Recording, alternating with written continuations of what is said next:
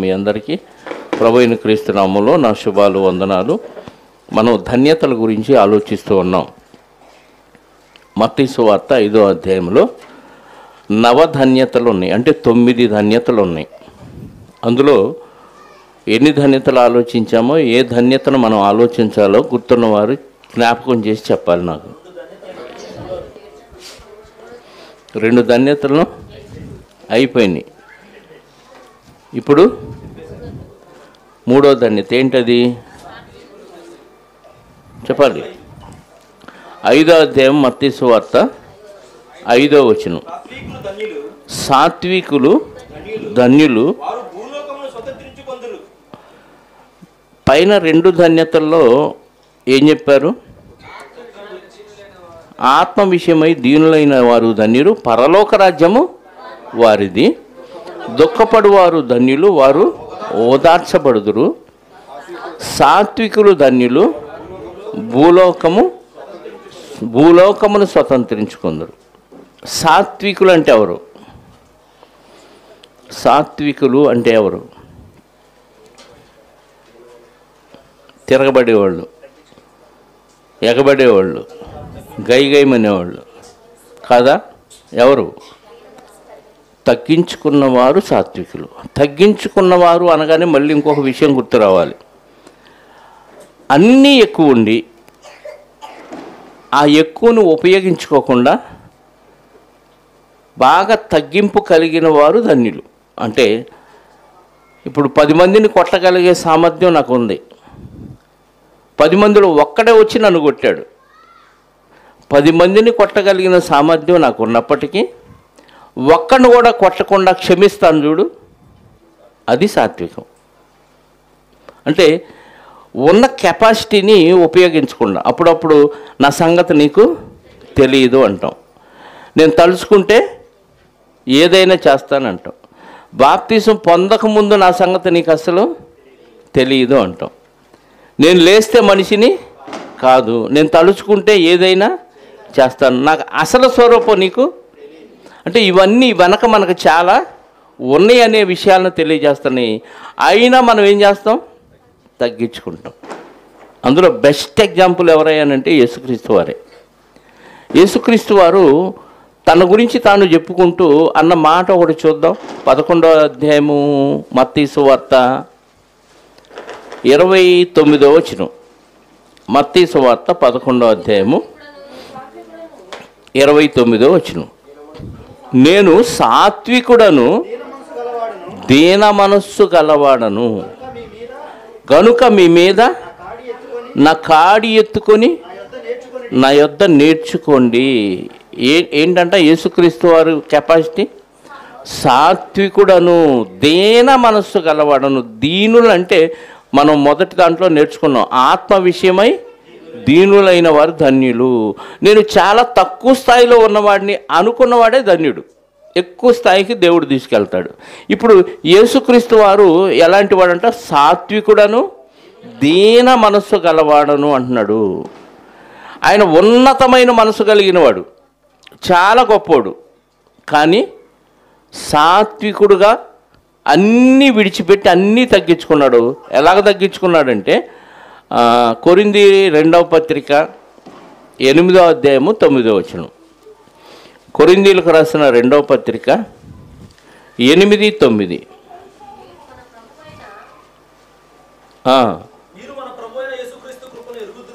మీరు మన ప్రభు అయిన యేసుక్రీస్తు కృపను ఎరుగుదురు కదా. ఆయన ధనవంతుడయ్యుండి మీరు తన దారిద్ర్యము వలన ధనవంతుడు కావాలని మీ నిమిత్తం ఆయన ఎక్కడ ధనవంతుడు? పరలోకంలో ధనవంతుడు. ఇక్కడికి ఎలా వచ్చాడు? సాత్వికుడుగా వచ్చాడు, అంటే దరిద్రుడుగా వచ్చాడు, అంటే దీనుడుగా వచ్చాడు. ఒకసారి సుఖం అనుభవించినాక కష్టం అనుభవించటం చాలా కష్టం. గుర్తుపెట్టుకోండి, మన బాడీ సుఖాన్ని అనుభవించింది అనుకోండి,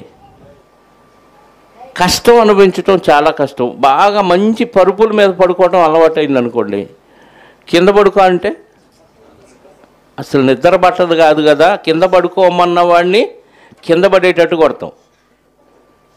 ఎందుకంటే అంత బాధతో వచ్చే కోపం. మంచి కూరలతో మంచి మంచి టేస్టీ ఫుడ్ తినటం అలవాటు అయినోడికి పచ్చడి మెతుకులు పెట్టామనుకోండి, ఏమైద్ది? పెట్టినోడిని పచ్చడి చేయాలనిపించింది.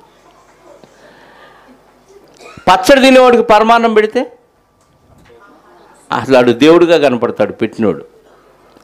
అంటే శరీరం సుఖాలకు అలవాటు పడితే కష్టపడమంటే కష్టపడదు. వంచలేము. కష్టపడిన శరీరం సుఖపడమంటే ఆనందంగా సుఖపడింది. ఇప్పుడు యేసుక్రీస్తు వారు పరలోకంలో బాగా ధనవంతుడు, ముల్లోకాలను కలిగించి ముల్లోకాల మీద అధికారాన్ని కలిగి ఉన్నవాడు, దేవుని దగ్గర దేవునితో సమానంగా ఉండి. అలాంటి ఆయన భూమి మీదకి ఎలా వచ్చాడు? గొప్పోడిగా వచ్చాడా? ధనవంతుడిగా వచ్చాడా? రాజుగా వచ్చాడా? అధికారం కలిగిన వాడిగా వచ్చాడా? ఏమీ లేవు. కనీసం ఒక చిన్న గ్రామానికి ప్రెసిడెంట్గా కూడా లేడు. మరి ఎలా ఉన్నాడు? అన్ని విషయాల్లో తగ్గించుకున్నవాడిగా వచ్చాడు. మన నిమిత్తం భూమి మీద దరిద్రుడాయను. అంత గొప్పగా బతికిన ఆయన ఇక్కడికి వచ్చి దరిద్రుడయ్యాడంటే మనం ఏమాత్రం తక్కువ స్థాయిలో ఊహించుకోవటానికే భయపడతాం. నేనా ఆ పని?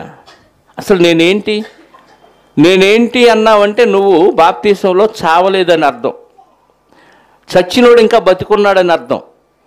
సరిగ్గా చావక కొన ఊపిరితో మునిగి లేచి మళ్ళీ బతికొచ్చాడని అర్థం, పాత వ్యక్తి. నేను చచ్చినవాడను, క్రీస్తుతో పాటు చచ్చినవాడు. ఆ లెవెల్లో మనల్ని తగ్గించుకుంటేనే మనం దేవుని లెక్కలో హెచ్చించబడతాం, భూలోకాన్ని స్వతంత్రించుకుంటాం అంట. పరలోకంలో ధనవంతుడైన యేసుక్రీస్తు వారు భూమి మీదకి వచ్చినప్పుడు ఎలా వచ్చాడు?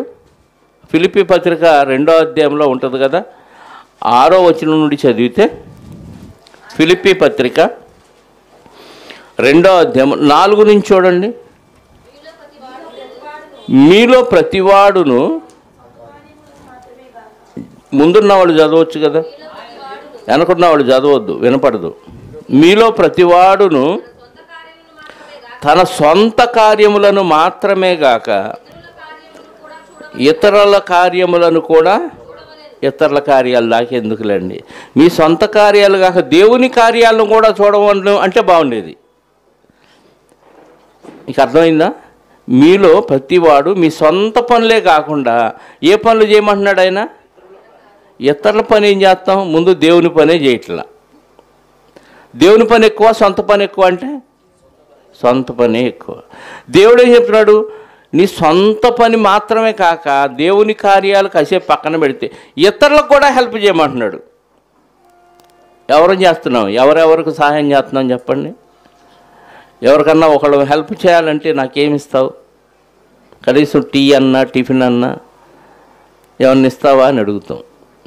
అంటే ఎవరికన్నా హెల్ప్ చేస్తే ప్రతిఫలాన్ని ఆశిస్తాం. అది సాత్వికం అవ్వదు. మరి సాత్వికం అంటే చదువుదాం. క్రీస్తు యేసునకు కలిగిన ఈ మనస్సు మీరు కూడా కలిగి ఉండండి. ఏంటి క్రీస్తు యేసు మనసు? క్రీస్తు యేసు మనసు ఏంటి?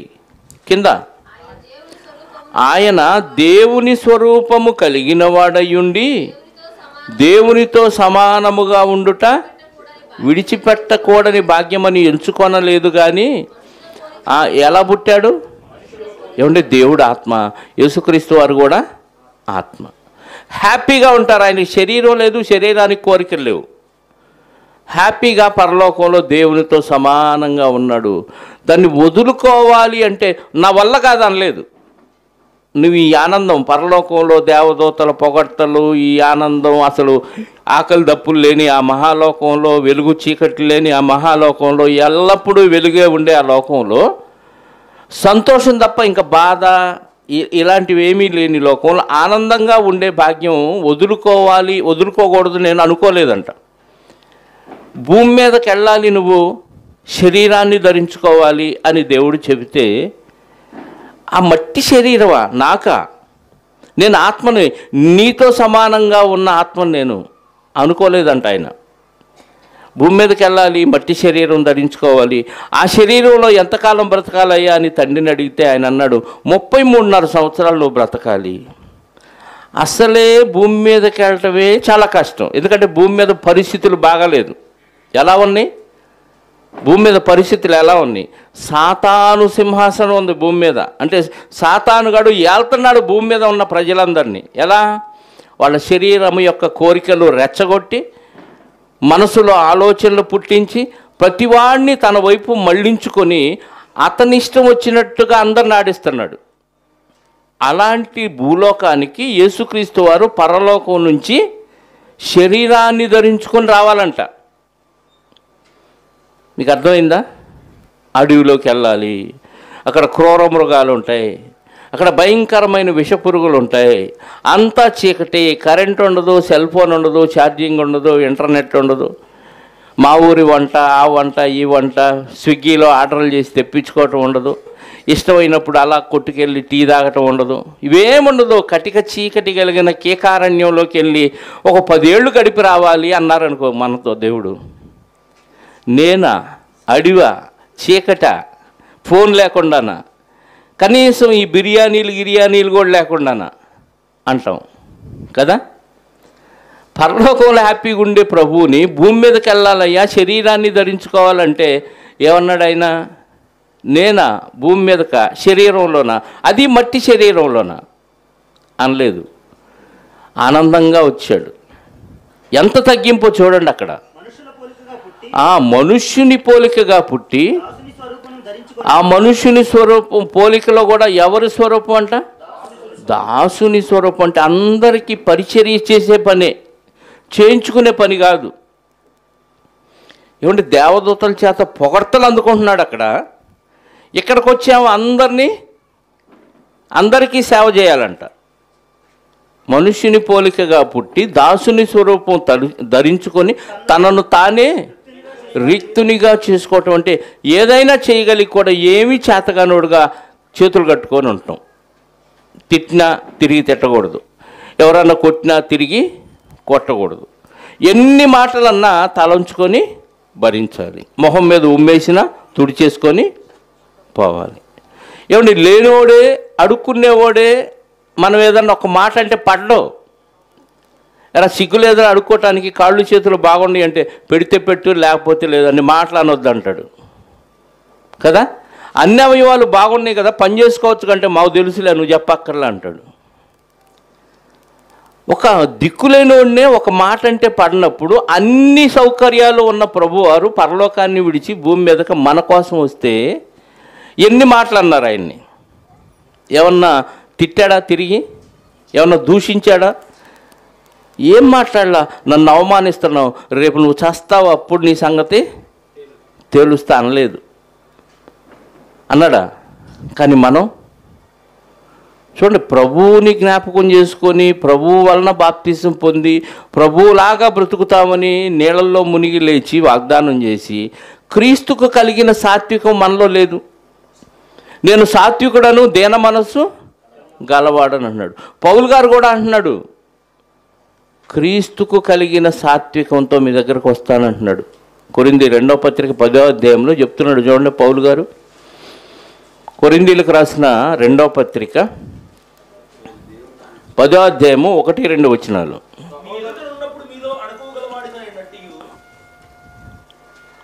కొరింథీ 2వ పత్రిక 10వ అధ్యాయము 2 వచనాలు, 1-2 వచనాలు.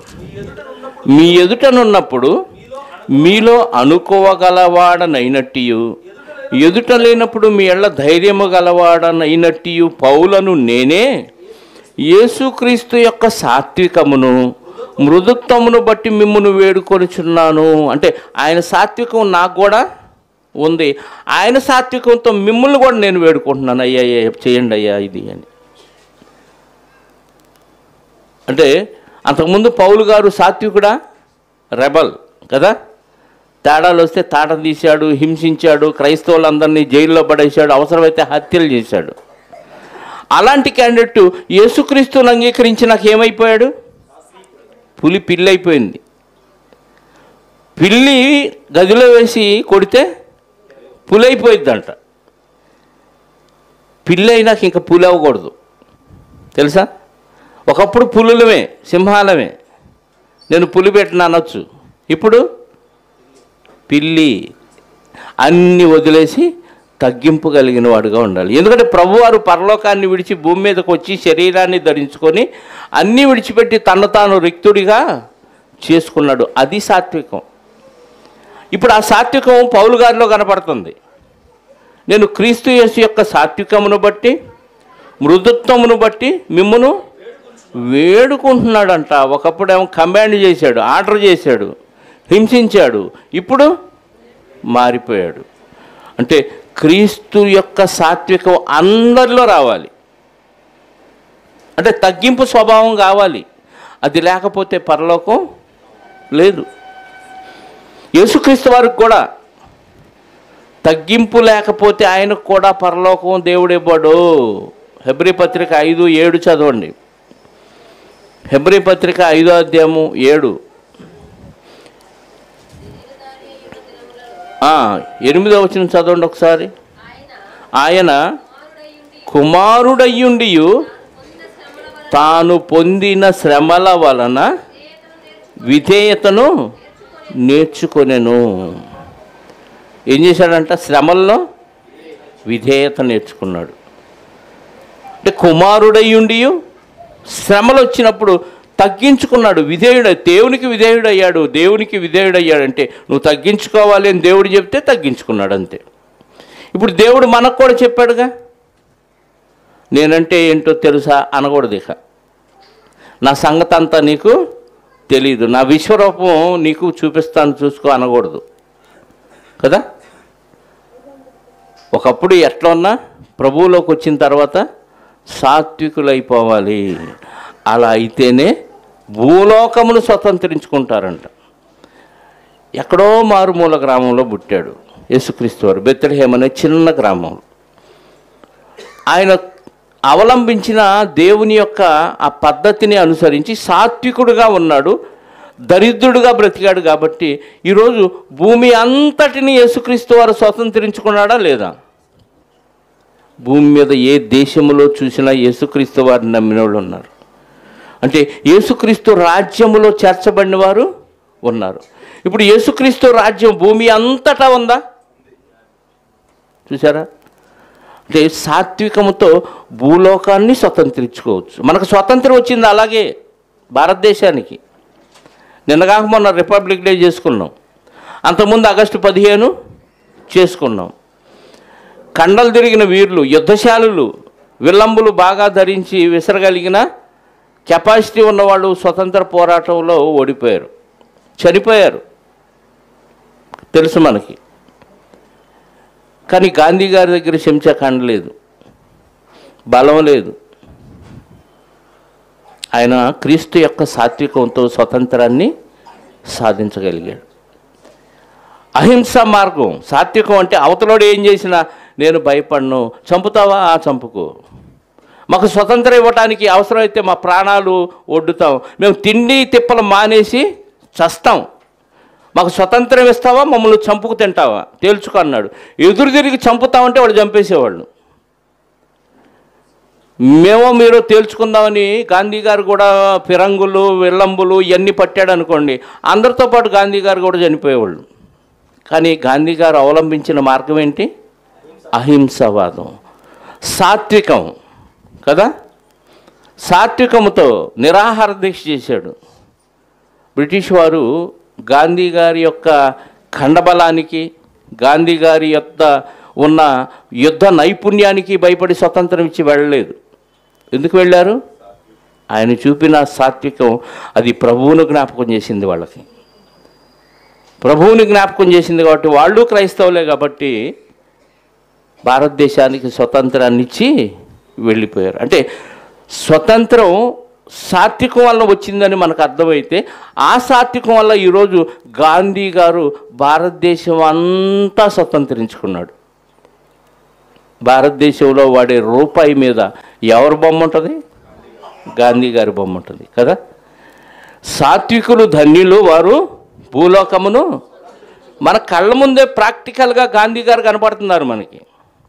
మన కళ్ళ ముందే ప్రాక్టికల్గా యేసుక్రీస్తు వారి గురించిన ఆధారం గాంధీ గారి ద్వారా మనకు అర్థమైపోతుంది.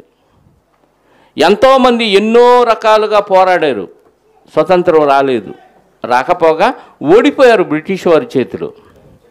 కానీ గాంధీ గారు అవలంబించిన ఈ అహింసావాదం, సాత్వికంతో స్వతంత్రాన్ని సాధించుకోగలిగాడు. అతను బైబిల్లో ఉన్న మాట ప్రకారంగా భూలోకమును స్వతంత్రించుకోగలిగాడు. అక్షర సత్యం, సాత్వికులు ధన్యులు, వారు భూలోకమును స్వతంత్రించుకుందరు. మోషే గారి గురించి దేవుడు రాయించిన ఒక మాట కూడా మనం చదవగలిగితే, సంఖ్యాకాండం 12వ అధ్యాయము 3వ వచనం. సంఖ్యాకాండం 12వ అధ్యాయము 3వ వచనం. మోషే గారి గురించి దేవుడు చెప్పిన సాక్ష్యం చూడండి. 3వ వచనం. మోషే భూమి మీద ఉన్న అందరిలో సాత్వికుడా, మిక్కిలి సాత్వికుడా? మిక్కిలి సాత్వికుడు. అంటే తగ్గించుకున్నాడా? మోషే గారు ఎలాంటోడు? అపోస్తుల కార్యాల గ్రంథం 7వ అధ్యాయము, అపోస్తుల కార్యముల గ్రంథం 7వ అధ్యాయము 22వ వచనం. అపోస్తుల కార్యాల గ్రంథం 7వ అధ్యాయము 22వ వచనం. మోషే ఐగుప్తీయుల సకల విద్యలను అవలంబించి మాటల యందును కార్యముల యందును ప్రవీణుడై ఉండెను. ఎలాంటోడు మోషే గారు? ఏ పనిలోనైనా ఎక్స్పర్ట్ ఆయన, ఏ పనిలోనైనా చెయ్యి తిరిగిన పనోడు. ప్రవీణుడు అంటే అర్థం ఏంటి? మాస్టర్ అంటే ఎక్స్పర్ట్, మంచి చెయ్యి తిరిగిన పనోడు. వేటిలో? సకల విద్యల యందు, మాటలోను కార్యములలోను పనుల్లోను సకల విద్యల్లో ప్రవీణుడై ఉండెను. అంత ఎక్స్పర్టు. ఆ పనులన్నీ పక్కన పెట్టాడు, ఆ విద్యలన్నీ పక్కన పెట్టాడు, ఓన్లీ సాత్వికుడు అయిపోయాడు. దాంతో దేవుడు మోషే గారి గురించి రాయించిన మాట ఏంటి?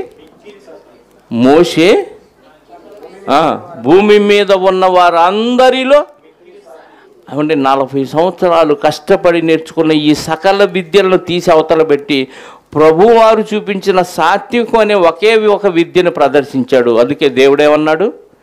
మిక్కిలి సాత్వికుడు అన్నాడు. మోషే గారికి వచ్చిన విద్యల్లో నీకు నాకు ఎన్ని విద్యలు వచ్చు చెప్పండి? మోషే గారికి వచ్చిన విద్యల్లో మనకి ఎన్ని విద్యలు వచ్చు? ఆయనకు అన్నీ వచ్చంట. ఐగుప్తీయుల సకల విద్యలు వచ్చు, మాటలోను క్రియలోను మంచి ఎక్స్పర్ట్. మనకి ఏ పనిలో పరిపూర్ణమైన జ్ఞానం లేదు, పరిపూర్ణమైన జ్ఞానం లేదు. మనం చేసే వృత్తిలో కూడా ఏదో కొంచెం తెలుసు అంతే, కంప్లీట్ నాలెడ్జ్ మనకు అందులో లేదు. మోషే గారికి అన్నిటిలో ఎక్స్పర్ట్, సకల విద్యల్లో ఎక్స్పర్ట్. ఆయన ముందు మనం ఎలా కనపడతాం ఇప్పుడు చెప్పండి? చిన్న నలుసులా కనపడతాం. అంత ఎక్స్పర్టే, అన్ని విద్యల్లో ఆరితేరిన వాడే సాత్వికుడు అయిపోయాడు ప్రభువును బట్టి. మరి ఆయన్ని చూసి మనమేం నేర్చుకోవాలి చెప్పండి? సాత్వికం నేర్చుకోవాలి కదా. నేర్చుకుంటున్నావా? రోజు రోజుకి ఎక్స్ట్రాలు పోతున్నావా? అస్సలు తగ్గింపు లేదు. ఏదన్నా చిన్న మాట అంటే నన్ను అంటాడని పైకి అనకపోయినా పొడుచుకొచ్చింది లోపల నుంచి. ఇగో వడ్డిచ్చేదాకా మనసు ఊరుకో, తిరిగి వాళ్ళకి వడ్డించాలి, ఖర్చులకి ఇచ్చేయాలనిపిస్తూ ఉంటుంది కదా. మరి మోషే గారు కూడా అలా అనుకుంటే, యేసుక్రీస్తు వారు కూడా అలాగే అనుకుంటే మన ఖర్చులు మనకు వచ్చేసి ఎప్పటికో ఆ ఛార్జీలు పెట్టుకొని నరకానికి వెళ్ళిపోయేవాళ్ళం కదా. ఛార్జీలు ఇచ్చేవాడు. మిక్కిలి సాత్వికుడు అంటే సాత్వికుడు కాదు. సాత్వికుడు అంటే పరిపూర్ణమైన అర్థం తెలుసా? తగ్గింపు కలిగి ఉండాలి దేవుని బట్టి, కానీ ఎక్కడ ఎవరికి ఏమి ఇవ్వాలో అది ఇచ్చేయాలి. తెలుసా మీకు? ఇప్పుడు అంత సాత్వికుడు మోషే గారు ఫరో దగ్గరికి వెళ్ళినప్పుడు ఏం చేశాడు? ఆయన ఖర్చులకి ఇచ్చాడా లేదా? ఏమన్నాడు? ఒకసారి నిర్గమకాండం చూడండి, 5వ అధ్యాయము. నిర్గమకాండం 5వ అధ్యాయము 1, 2, 3 వచనాలు. తర్వాత మోషే అహరోను వచ్చి ఫరోను చూచి, ఇశ్రాయేలు దేవుడైన యెహోవా అరణ్యములో నాకు ఉత్సవము చేయుటకు నా జనులను పోనిమ్మని ఆజ్ఞాపించుచున్నాడని. ఫరో, నేను అతని మాట విని ఇశ్రాయేలును పోనిచ్చుటకు యెహోవా ఎవడు?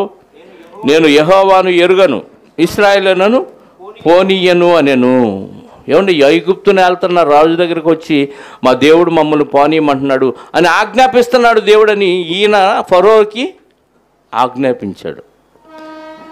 కానీ ఇశ్రాయేలీయుల ఎడల దేవుని ఎడల ఎలా ఉన్నాడు? సాత్వికుడుగా ఉన్నాడు. అంటే సాత్వికుడు అంటే అర్థం ఏంటంటే తగ్గింపు జీవితం కలిగిన వాడే.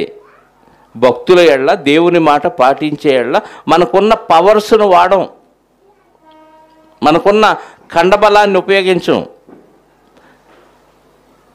కానీ దేవుడు చెయ్యమన్న పని చేసే విషయంలో అవసరమైతే వాక్యానుసారంగా దేవుడు చెప్పమన్న మాట చెప్పినట్టుగా ఎదుటివాడికి చెప్పక తప్పదు.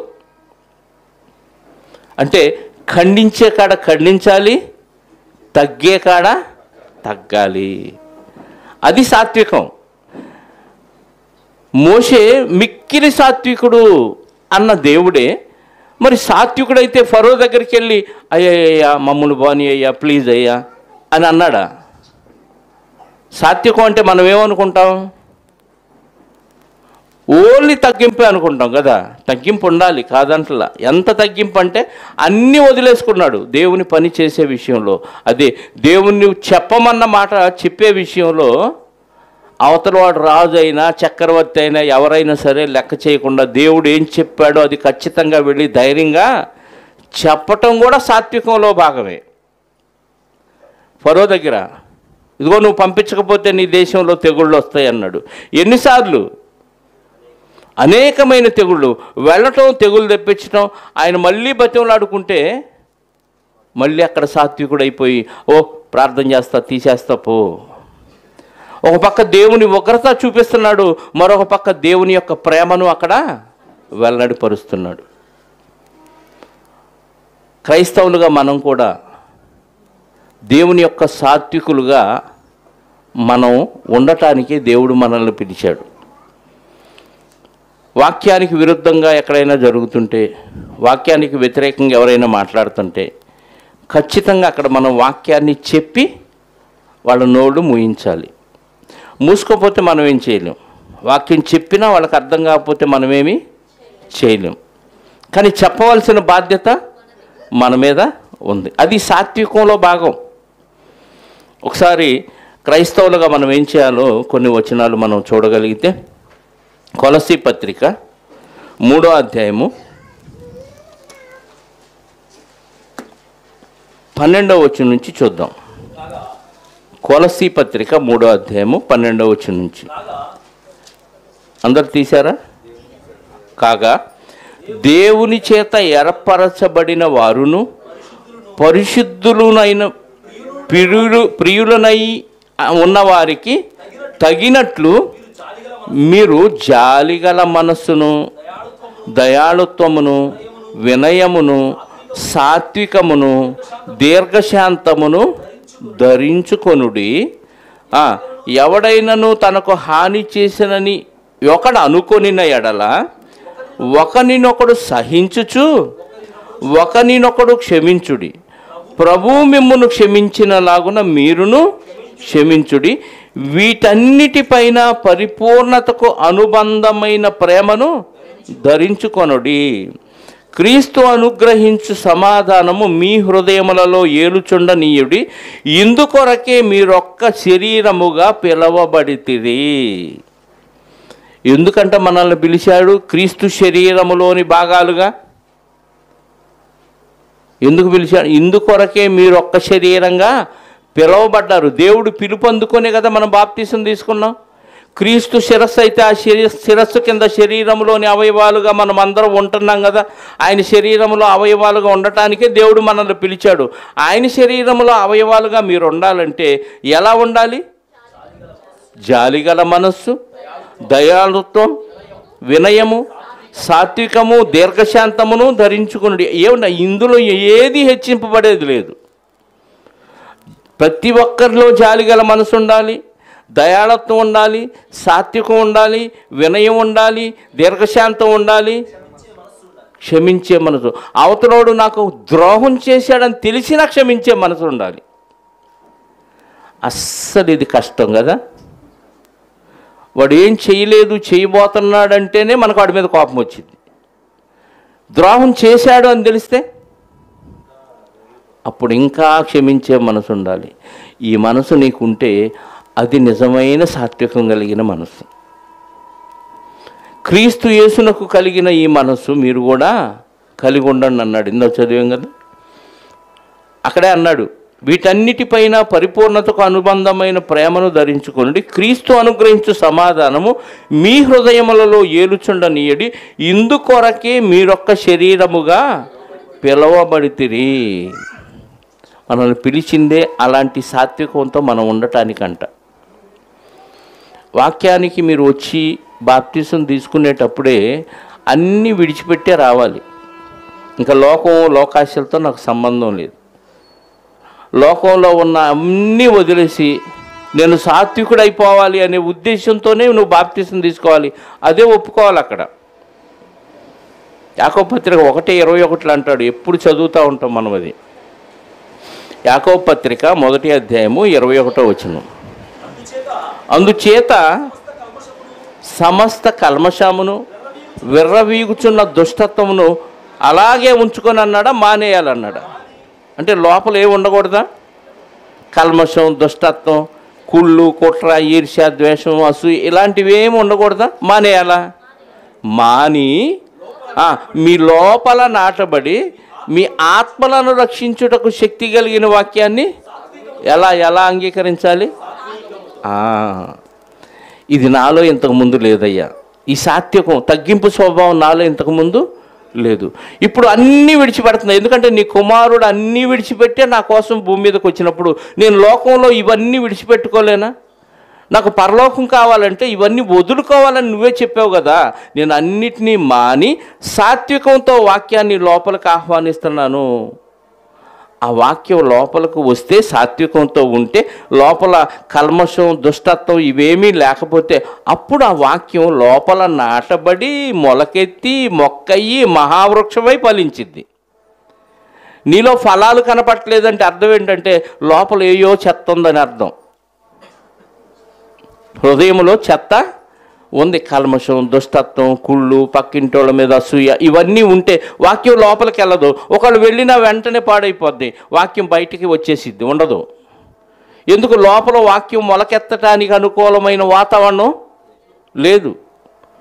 అందుకే వాక్యాన్ని ఎలా అంగీకరించాలి? సాత్వికముతో అంగీకరించాలి.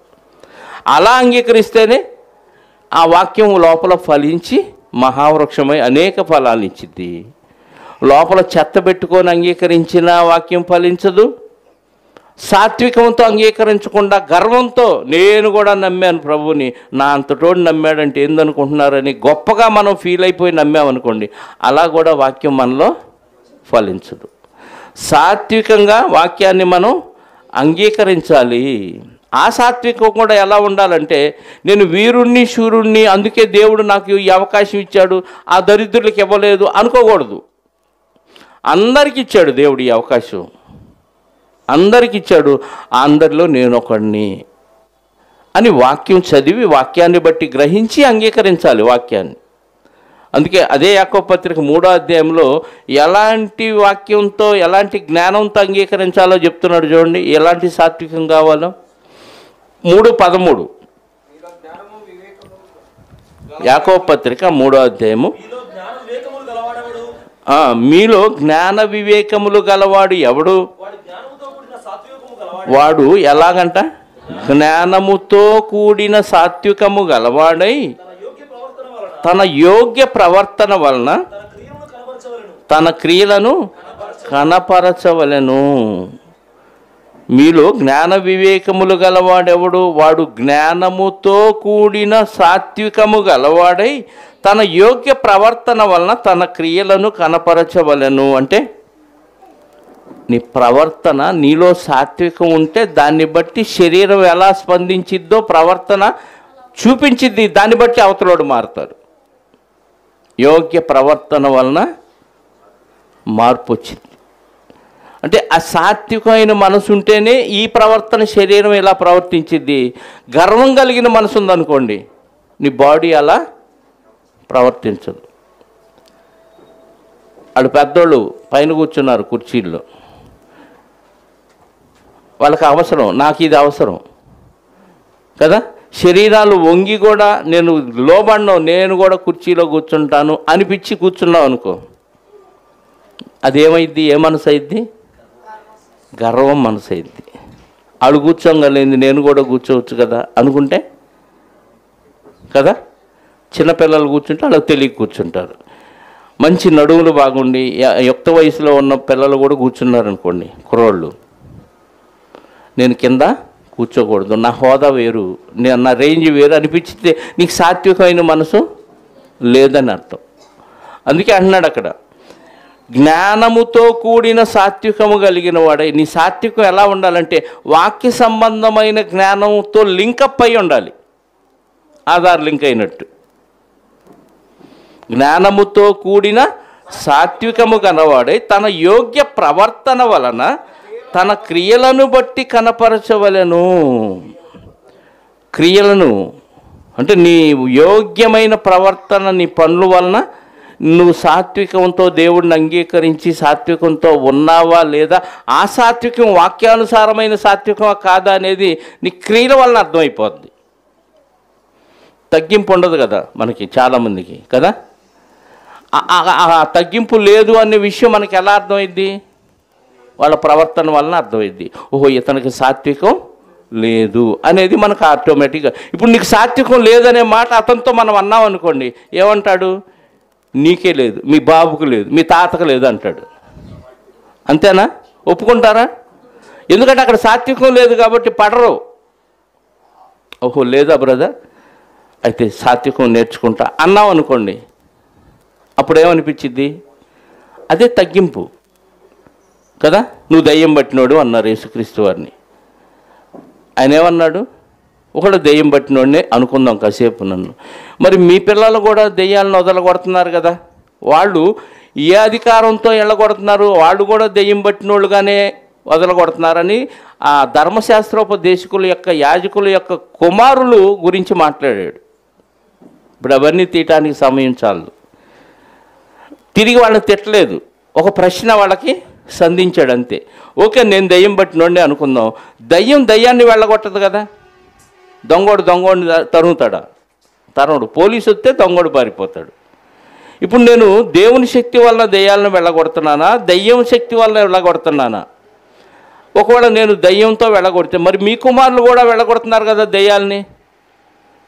వాళ్ళు దేని వలన వెళ్ళగొడుతున్నారో వాళ్ళే మీకు తీర్పర్లు అని చెప్పేశాడు. అంటే సాత్వికుడు కాబట్టి వాళ్ళని నొప్పించకుండా వాళ్ళకి అర్థమయ్యే విధంగా సమాధానం తెలియచేశాడు. ఇప్పుడు మనం కూడా సాత్వికులుగా, జ్ఞానముతో కూడిన సాత్వికము గలవాడై తన యోగ్య ప్రవర్తన వలన తన క్రియలను కనపరచవలను. ఎవరి దగ్గరైనా మనం ఇలాగే ప్రవర్తించాలి. వాక్యం వ్యతిరేకంగా ఉంటే వాక్యంతో సరిగ్గా సమాధానం చెప్పాలి. తిమోతి 2వ పత్రిక 2వ అధ్యాయము 24వ వచనం. తిమోతికి రాసిన 2వ పత్రిక 2వ అధ్యాయము 24వ వచనం నుండి చూద్దాం.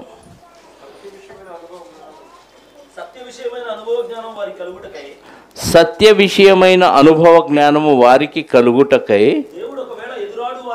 దేవుడు ఒకవేళ ఎదురాడు వారికి మారు మనసును దయచేయును. అందువలన సాతాను తన ఇష్టము చొప్పున చెరపట్టిన వీరు వాని ఉరిలో నుండి తప్పించుకొని మేలుకొనెదరేమో అని. ఏమంటే కొంతమందిని సాతాను పట్టుకున్నాడంట. వాళ్ళని ఆ సాతాను నుంచి విడిపించాలి అని అంటే, సాతాను యొక్క ఉరిలో నుంచి వాళ్ళని విడిపించాలంటే ప్రభుదాసుడు ఏం చేయాలో చెప్తున్నాడు.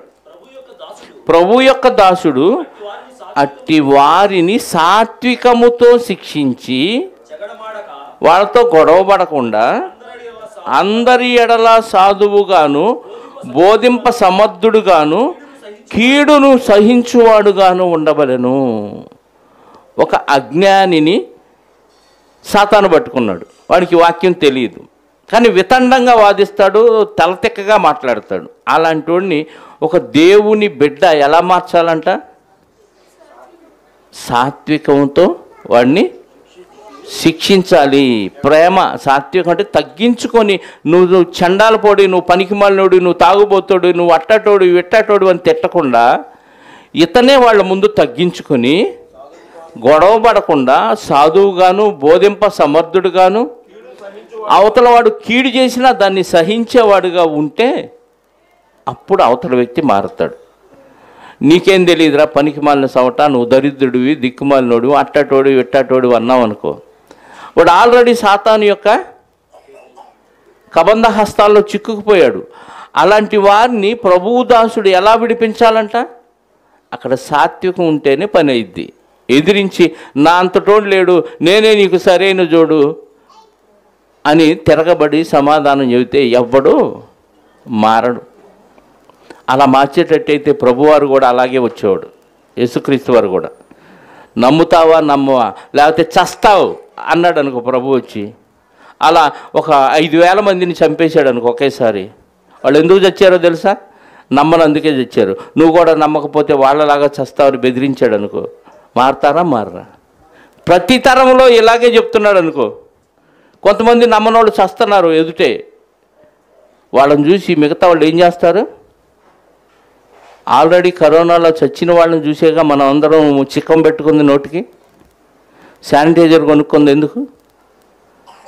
లేకపోతే అలాగే మనం కూడా చస్తాం, గుట్లుగా గోతులు తీసి అందులో కుమ్మరిస్తారని భయపడేగా అందరం మాస్కులు పెట్టుకున్నాం. వాళ్ళని చూసి బుద్ధి వచ్చాక పెట్టుకున్నాం. మరి ప్రభువారు కూడా సాత్వికుడిగా రాకుండా చస్తావా మారతావా, చస్తావా మారతావా అంటున్నాడు అనుకో, ఏం చేస్తాం మనం? మాట్లాడరేంటి? రెండు చేయమా? మారతాం. మారతావా ఏం చేస్తాం? మారతాం అంటున్నాం. కానీ ప్రభు అలా రాలేదు. ఎలా వచ్చాడు? సాత్వికుడుగా, దీన మనస్సు గలవాడిగా, దరిద్రుడుగా, ధనవంతుడయ్యుండి దరిద్రుడిగా వచ్చాడు. మరి క్రైస్తవులు ఏంటి? ఇంత గొప్పగా, రిచ్గా, ఇంత తెగింపుగా, ఇంత ఉగ్రతను కనపరిచేవారిగా, అవతల వాడిని శపించేవారిగా, అవతల వాళ్ళని గద్దించేవారుగా ఉంటున్నారేంటి?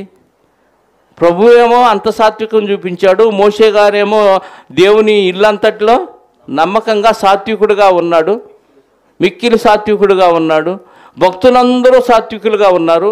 ఎంత రెబల్గా కనపడిన అపోస్తుడైన పౌలు గారు కూడా సాత్వికుడుగా మారిపోయాడు. భక్తులందరూ సాత్వికులైపోతే అసలే దుడుకు పేతురు, యేసుక్రీస్తు వారిని వెంటనే శిష్యుల్లో ఒక శిష్యుడు పేతురు గారు, ప్రతిదానికి ముందుంటాడు, త్వరపడి సమాధానం చెప్పేస్తూ ఉంటాడు. అలాంటి ఆయన కూడా మారిన తర్వాత చాలా స్లోగా నెమ్మదిగా సాత్వికంలోకి వెళ్ళిపోయాడు. ఇంతమంది భక్తులు సాత్వికులుగా మారితే మరి క్రైస్తవులు ఏంటి ఎలా మారిపోయారంటే ప్రభు యొక్క సాత్వికం వారికి అర్థం కాలేదు. సాత్వికులు భూలోకమును స్వతంత్రించుకుంటారు. భూలోకాన్ని మాత్రమే కాదు, నిత్య జీవాన్ని కూడా స్వతంత్రించుకుంటారు. యేసుక్రీస్తు వారు భూలోకాన్ని స్వతంత్రించుకున్నాడు, ఆటోమేటిక్గా నిత్య జీవాన్ని అందరికీ స్వతంత్రించుకునే విధంగా అవకాశాన్ని కల్పించి మార్గం అయిపోయాడు. అందుకే ఎవరైనా మనల్ని ప్రశ్న అడిగినా లేకపోతే ఎవరికైనా మనం సమాధానాలు చెప్పాల్సి వచ్చినప్పుడు, అసలు నువ్వు ప్రభువుని ఎందుకో నమ్ముకున్నావు అని ఎవరైనా మనల్ని అడిగినప్పుడు మనం ఎలా సమాధానం చెప్పాలో చెప్తున్నాడు పేతురు గారి పత్రిక, మొదటి పత్రిక 3వ అధ్యాయము 15-16 వచనాలు. నిర్మలమైన మనస్సాక్షి కలిగిన వారై మీరెందుకు నమ్ముకున్నారు, మీరెందుకు ప్రభు కోసం నిరీక్షిస్తున్నారు అని ఎవరైనా మిమ్మల్ని హేతు అడిగితే ప్రతివానికి సాత్వికముతోనూ భయముతోనూ సమాధానము చెప్పుటకు ఎల్లప్పుడూ సిద్ధంగా ఉండండి. నువ్వు ఈరోజు ఆదివారం ప్రార్థనకి ఎందుకు వెళ్ళలేదంటే నా ఇష్టం, నువ్వెవడో అడగటానికి అనకూడదు కదా. నువ్వెందుకు రాలేదు ఈరోజు ఆదివారం ప్రార్థనకని నేను అడిగాను అనుకోండి, ఏమనాలి? కుదరలేదనొద్దు. కుదురుస్తాడు దేవుడు.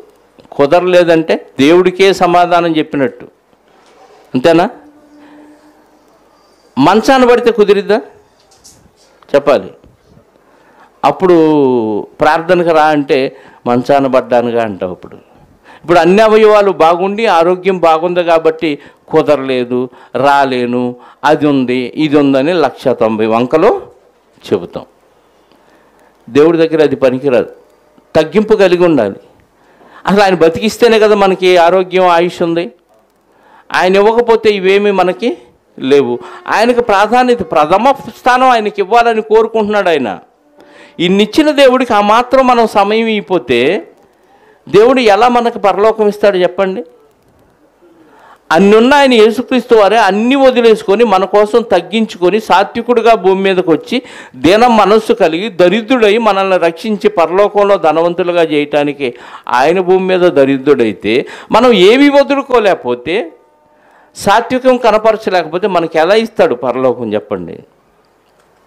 అందుకే మిమ్మల్ని హేతు అడుగు ప్రతివానికి సాత్వికముతో భయముతోనూ సమాధానము చెప్పుటకు ఎల్లప్పుడూ, అప్పుడప్పుడు కుదిరినప్పుడు కాదు, ఎల్లప్పుడూ సిద్ధంగా ఉండాలంట. భయం ఏది దేవుడంటే? సాత్వికంతో సమాధానం ఏది? రాలేకపోయాను అన్నందుకు బాధపడిపోవాలండి. ఇప్పుడు కూలి పని చేసుకొని కుటుంబాన్ని పోషించుకున్నాను. నేను ఒక భార్య 3 పిల్లలను పోషించుకున్నాను. నేను ఒక్కడనే పని చేసుకున్నాను. తల్లిదండ్రుల నుంచి ఆదాయం లేదు, అత్తమామల నుంచి ఆదాయం లేదు.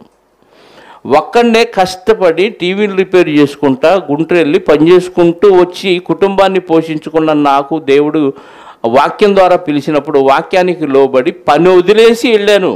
ఎక్కడ మీటింగ్ ఉంటే అక్కడికి, ఎక్కడ ఉంటే అక్కడికి వెళ్ళి నేర్చుకున్నాను. నేర్చుకోవటం మాత్రమే కాకుండా అనేకమైన సీడీలు, క్యాసెట్లు, ఇవన్నీ పుస్తకాలు కొనుక్కొని దివారాత్రాలు ధ్యానిస్తేనే ఈ జ్ఞానం వచ్చింది నాకు. ఒక్క ఆదివారం కూడా నేను ఆరోగ్యంగా ఉండే ఎగ్గొట్ల. అది వర్షమైనా, చలి అయినా, తుఫాన్ అయినా ఆరాధన ఒక్కరోజు కూడా ఎగ్గొట్ల. ఆఫీసర్ని కాదు, తల్లిదండ్రులు ఆస్తులు ఇవ్వలేదు, సెంటు భూమి కూడా నాకు ఇవ్వలేదు. నాకు పరలోకం కావాలి, అర్థమైంది నాకు వాక్యం. అందుకే ఎగ్గొట్ల. అసలు ఎగ్గొట్టం అంటే డెడ్ ఈజీగా ఎగ్గొట్టేస్తున్నారు. మరి నిజమైన విశ్వాసం ఉందో లేదో నాకు డౌట్ వస్తూ ఉంటుంది. నాతో పాటు కొంతమంది సహోదరులు ఉదయం ఆరాధనకు వస్తున్నారు, మధ్యాహ్నం ఆరాధనకు వస్తున్నారు, సాయంత్రం ఆరాధనకు వస్తున్నారు. వాళ్ళు ఏమైనా ఆఫీసర్లా, గవర్నమెంట్ ఎంప్లాయీసా అంటే వాళ్ళు కూడా బొచ్చెలు మోసుకునేవాళ్ళు, తాపీ పనులు చేసుకునేవాళ్ళే. ఎందుకంత తగ్గింపు కలిగి దేవుని కోసం పని నేర్చుకోవాలి, వాక్యం నేర్చుకోవాలి, 10 మందికి బోధించాలి అనే ఆలోచన ఉందండి. ఎవరైనా అడిగితే ఏం చెప్తారు సమాధానం?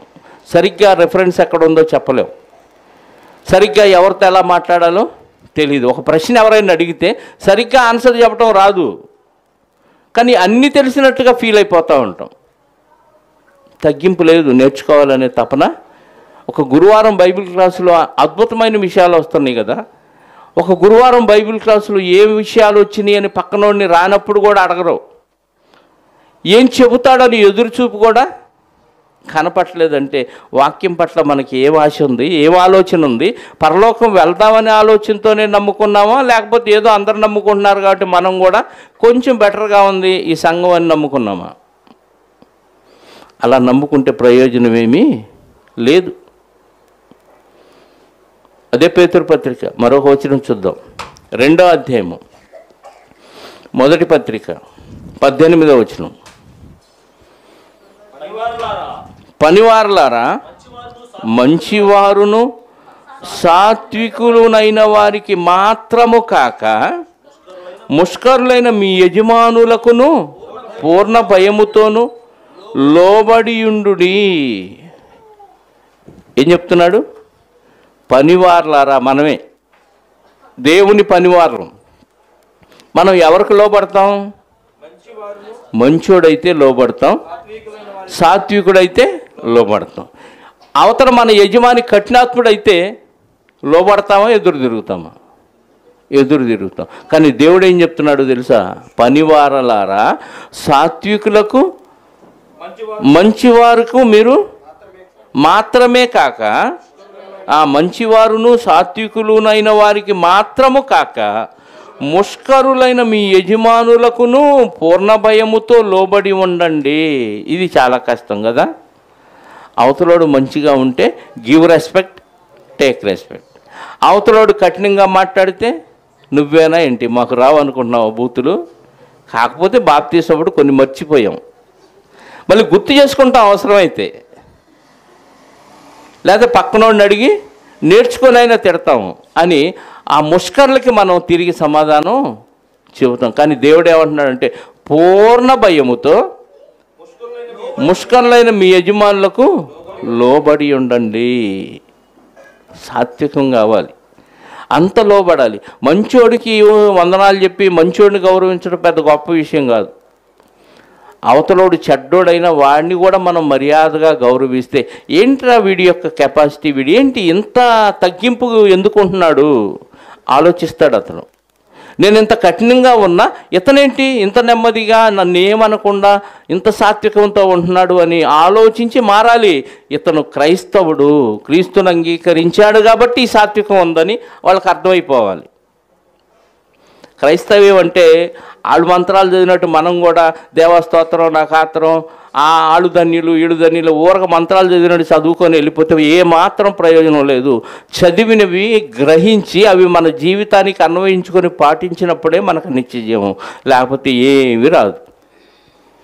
ఇక్కడ విన్నాయి అక్కడ మర్చిపోతాం అంతే. ఎందుకంటే ట్యాబ్లెట్లు కొని జేబులో వేసుకుంటే రోగం తగ్గదు. ఏం చేయాలి? శరీరంలోనికి ప్రవేశపెట్టాలి.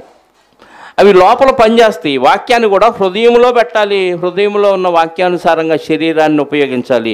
అప్పుడే మనం పరలోకం వెళ్ళటానికి అవకాశం ఉంది. మరికొన్ని వచనాలు చూసుకొని ముగించుకుందాం. సామెతల గ్రంథం 14వ అధ్యాయము 30వ వచనం. సామెతల గ్రంథం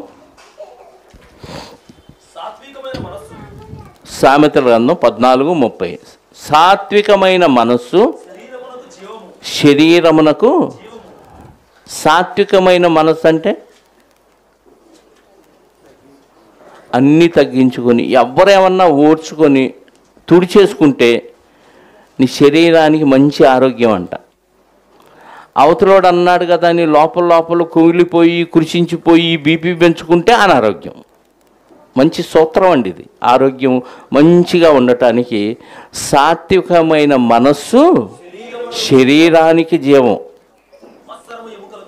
మత్సర పడితే కుళ్ళు పడితే లోపల ఎముకలు కుళ్ళిపోతాయి. ఆరోగ్య సూత్రం ఇది. ఏ మంతెన సత్యనారాయణ కూడా చెప్పడు ఇది. మీరు ఆకులు వాడండి, ఏర్లు తినండి అంటాడు అంతే. కానీ దేవుడు చెప్పిన సూత్రం ఏంటి? సాత్వికమైన మనస్సు. నీ మనస్సు ప్రశాంతంగా తగ్గింపు జీవితం కలిగి అన్నాడా, తిట్టాడా, నన్ను అంత మాట అన్నాడా, బూతులు తిట్టాడా నా గురించి, దేవాస్తోత్రం అయ్యా అని ప్రశాంతంగా దేవుడికి అప్పచెప్పి మనం ప్రశాంతంగా ఉన్నాం అనుకోండి, అవతలవాడికి మెంటల్ రావాలి. ఇన్ని తిట్టినా వీడేంట్రా ఇలా ఉన్నాడని వాడు ఆలోచించడం ప్రారంభిస్తాడు. ఎందుకంటే ప్రభువు నేర్పిన పాఠం అది. మనకి అది ప్రశాంతంగా ఉంటుంది మన ఆరోగ్యం. ఎందుకంటే బీపీ పెరగదు. ఎప్పుడు పెరిగిద్ది? రెచ్చిపోతే. వాడు అంత మాట అన్నాడని లోపల లోపల కుమిరిపోతున్నావు, మళ్ళీ మళ్ళీ గుర్తు చేసుకుంటావు. నిద్రలో కూడా గుర్తు చేస్తే ఉలిక్కిపడి లేస్తావు. ఆడు ఏదో ఒకటి చేయాలని పళ్ళు కొరుకుతావు. అదే వదిలేసి ప్రభువుకి అప్పచెప్పి సైలెంట్గా ఉంటే, సాత్వికంతో ఉంటే నీ ఆరోగ్యం బాగుపడిద్దంట. బీపీలు, షుగర్లు, టెన్షన్లు, అనారోగ్యాలు అన్నీ దరిచారం. మరొక మాట కూడా చూడండి. అదే సామెతల గ్రంథం 25వ అధ్యాయము 15వ వచనం.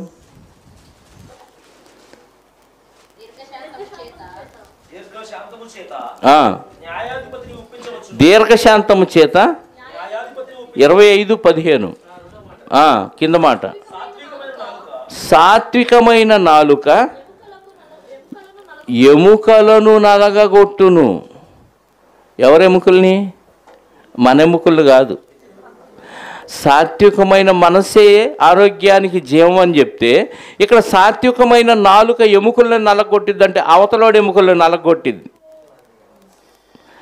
ఇన్ని మాటలన్నా ఏంట్రా తగ్గించుకున్నాడు అని అవతలోడికి మైండ్ బ్లాక్ అయిపోయి ఆడు కుళ్ళి చేస్తాడు, మనల్ని రెచ్చగొడతాడు. మనం ఎక్కడ తిరగబడతామో, ఎక్కడ ఏదో ఒక మాట దొర్లుతామో, ఎక్కడ చెయ్యి చేసుకుంటామో అన్నట్టుగా మనల్ని ప్రేరేపిస్తాడు అవతలోడు. అది డైలాగుల ద్వారా కానీ ప్రవర్తన ద్వారా కానీ. మనం వాడు ఎన్ని అంటున్నా కరెంటు పోయిన బల్బులాగా అలా ఉన్నాం అనుకోండి, ఆడెముకలకి కుళ్ళు వచ్చిద్దంట. ఎందుకంటే ఏం అర్థం కాదు, లోకంలో యాక్షన్కి రియాక్షన్ వచ్చింది, కానీ దేవుని బిడ్డల దగ్గర రియాక్షన్ ఏమీ ఉండదు. ఉంటే సాత్వికంతో వాక్యం చెప్తాం అంతే. రెచ్చిపోయి వాడిని తిట్టేసి కొట్టేసినంత పని చెయ్యం. ఏమండి, వాక్యం పాటించడం అంటే ఆషామాషి కాదు. అన్నీ తగ్గించుకున్నవాడే వాక్యాన్ని పాటించగలడు. రెచ్చిపోతే పుచ్చిపోతాం, మన ఎముకలకు కుళ్ళు కదా. అదే సామెతల గ్రంథం మరొక వచనాన్ని చూసుకొని ముగించుకుందాం. 15వ అధ్యాయము 4వ వచనం. సాత్వికమైన నాలుక జీవ వృక్షము, దానిలో కుటిలత ఉండిన ఎడల ఆత్మకు భంగము కలుగును. రెండు చెప్పాడు ఇక్కడ. సాత్వికమైన నాలుక అంటే నీ నోట్లో నుంచి ఏ పదాలు రావాలి?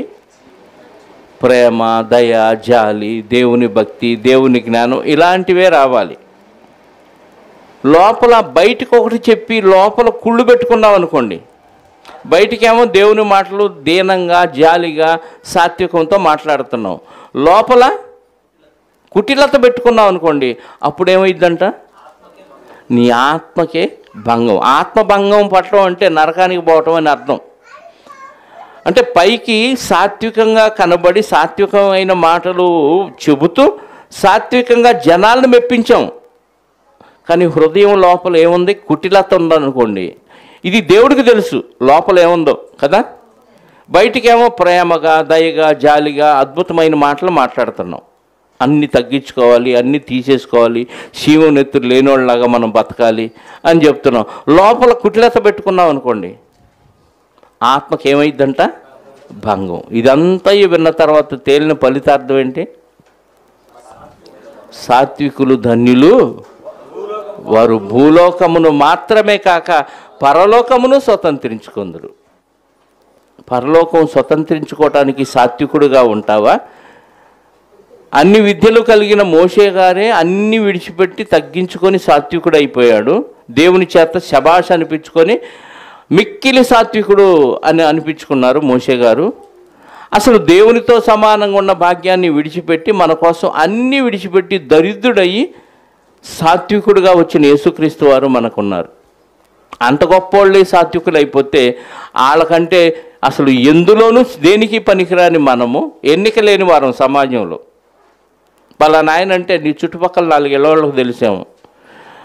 తెనాలంతా తెలుసా? నువ్వు గుంట్రంతా తెలుసా? పోనీ ఏపీ మొత్తం నువ్వు తెలుసా? తెలీదు. అంటే ఎన్నిక లేనివాడు. మనకి ఇంకెంత సాత్వికత ఉండాలి చెప్పండి. కాబట్టి ప్రభువు కలిగిన ఈ సాత్వికత మనం కూడా కలిగి ధన్యులయ్యి పరలోక రాజ్యాన్ని స్వతంత్రించుకోవాలి, స్వతంత్రించుకుంటారని కోరుకుంటూ